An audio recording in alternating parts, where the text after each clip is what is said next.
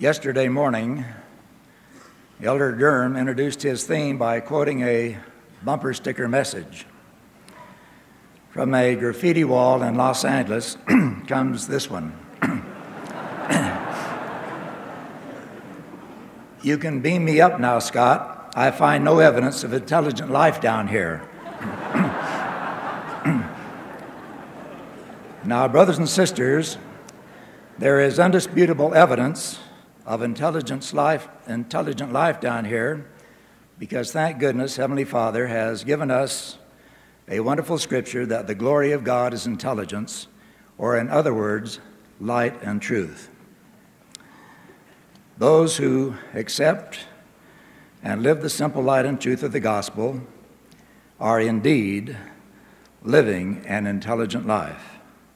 And that theme of simple life and truth, light and truth, that I would like to share with you this morning was brought to my attention while serving as a young missionary under President Matthew Cowley, later to become an apostle of the Lord. He taught us on frequent occasion that the gospel of Jesus Christ is beautifully simple and simply beautiful. The truth of that statement was re-amplified earlier this year as some of our family and a few friends had the privilege of walking where Jesus walked. We marveled at the city of Old Jerusalem. Shepherds were still tending their flocks near Bethlehem. We strolled along those very same paths on the Mount of Olives. And then after traveling north, we beheld peaceful Galilee. And what had transpired there 2,000 years ago suddenly took on rich new meaning as we paused to reread and ponder anew each appropriate scripture along the way. The living water that he talked about, Jacob's well with the woman from Samaria, became current and real.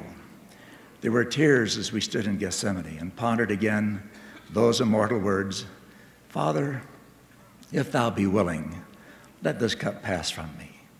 Nevertheless, not my will, but thine be done. Also, that simple but profound teaching at Calvary, Father, forgive them, for they know not what they do. And as we stood by beautiful Galilee, we marveled at the simplicity of his unique but meaningful invitation to those being called. Follow me, he said, and I will make you fishers of men. Such quotes are typical of the master teacher, he who taught pure and plain truth, spoken in humility and with beautiful simplicity. This reawakening to the superb teachings of the Savior while in Israel was most reassuring. How simple and pure are the concepts he left us. Indeed, Paul held the same view as he wrote to the saints of Corinth. For God is not the author of confusion, but of peace. James said it another way. But the wisdom that is from above is first pure, then peaceable, gentle, easy to be entreated, full of mercy. Indeed, Elder Cowley was right. The gospel of Jesus Christ is beautifully simple and simply beautiful. Even simple enough that a primary child can have a good idea of gospel basics by the time that 8th birthday and the privilege of baptism comes along. The faith of children was the center of some of the Savior's most significant teachings. Remember that occasion recorded in Matthew when the disciples asked him, who is the greatest in the kingdom of heaven? And Jesus called a little child unto him. I can just see the Savior as he tenderly lifted that child onto his knee in order to lend power to that teaching moment. Then he answered them, verily I say unto you, except ye become converted and become as a little child, ye shall not enter the kingdom of heaven. Whosoever therefore shall humble himself as this little child, the same as the greatest in the kingdom of heaven. Without doubt, the Savior had in mind the implicit faith and the sincerity of a little child as he answered his disciples on that occasion. Perhaps we should all take heed as we listen to our children pray. I remember Elder Monson's story yesterday.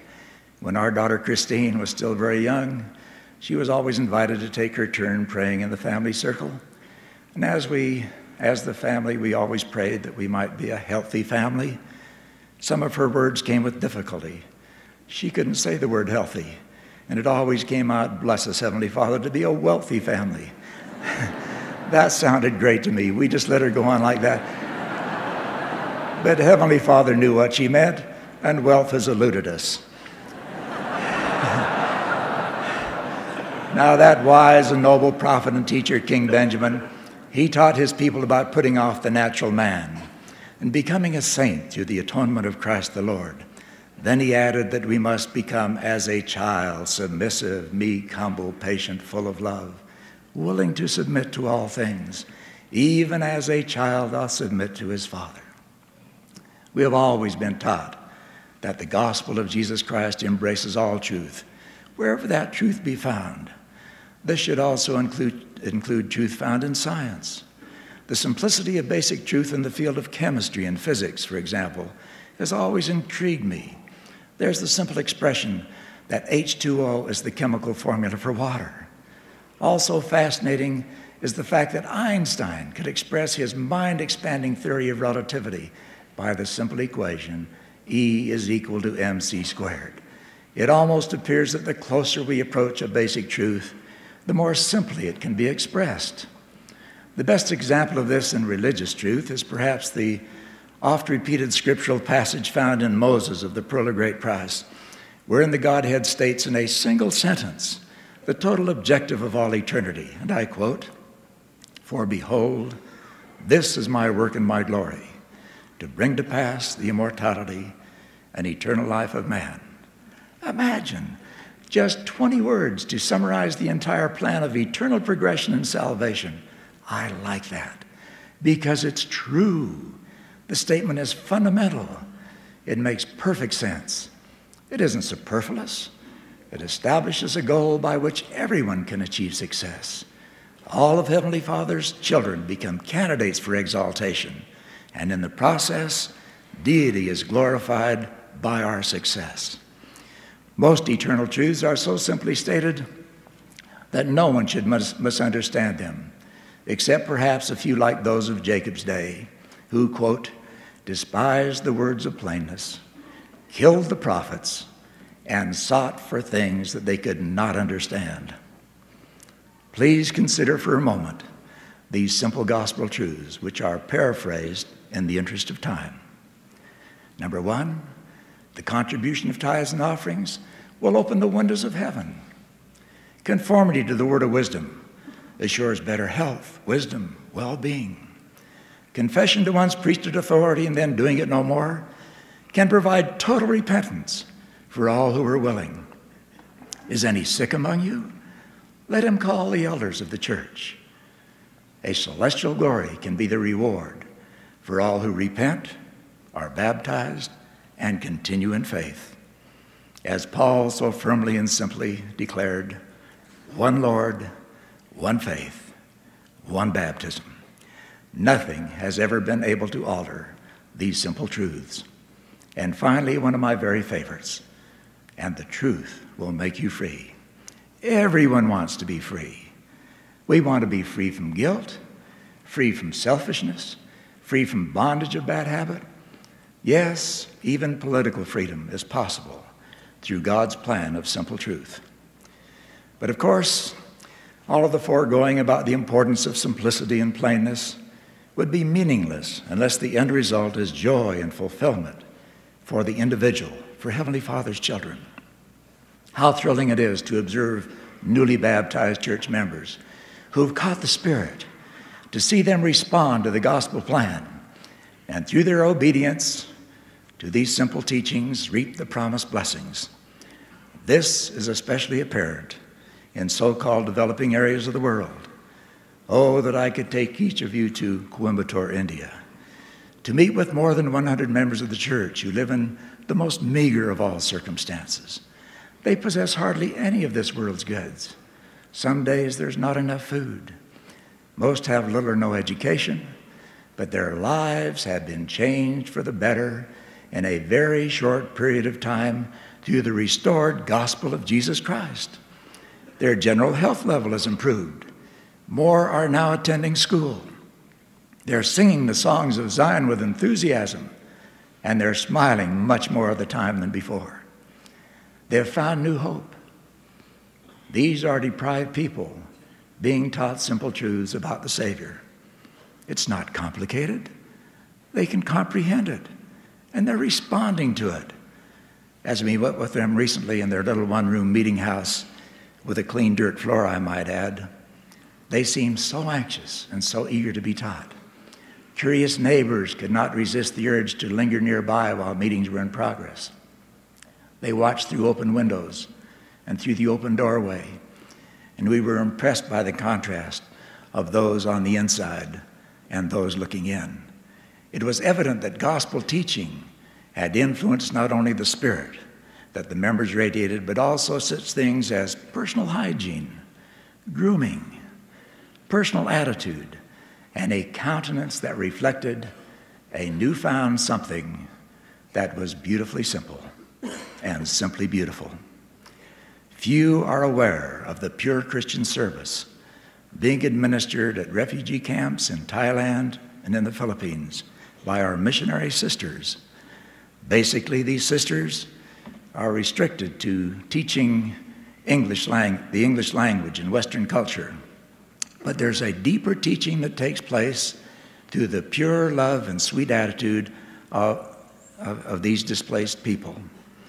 The story is told of a young camp refugee from Cambodia who was relocated in California. He found his way into one of our church meeting houses because the name of the church on the sign out front corresponded with the one he used to look at each day on the name tag of the wonderful missionary sister who taught him at the camp. People don't soon forget acts of simple kindness and pure love. Pure love can transcend all differences. Yes, the Spirit giveth light in this church. I'm thinking of a wonderful new convert in England. In response to my asking, he told me about his conversion. He explained how he was kneeling at his flower bed on a Saturday morning preparing the soil for spring planting. All of a sudden, an unseen voice from behind asked the simple question, "Sir, do you love the Lord?" He said he turned around fully expecting to see an angel standing there. Instead, there were two angels, two Mormon missionaries. And his response, "Of course I love the Lord. Please come in the house so we can talk about it." It was all so simple, so genuine. It was an approach that the Savior might have used. Not long ago, a young American woman living in Taiwan felt that her taxi driver was taking her the long way around in order to increase the fare. She was in the process of venting her feelings in unmistakable language when the young Chinese driver, obviously hurt by the accusation, stopped his cab, turned off the ignition, then turned around and said simply, "I wouldn't do that. I'm a Mormon." Calmed down and totally disarmed by the sincerity of his statement, she then asked what a Mormon was. She obviously found out as she joined the church just 3 weeks later. It all happens so simply when the honest in heart are involved. Nephi, in foretelling the ministry of the Apostle John, described his feelings, his teachings, as plain and pure and most precious and easy to understand of all men.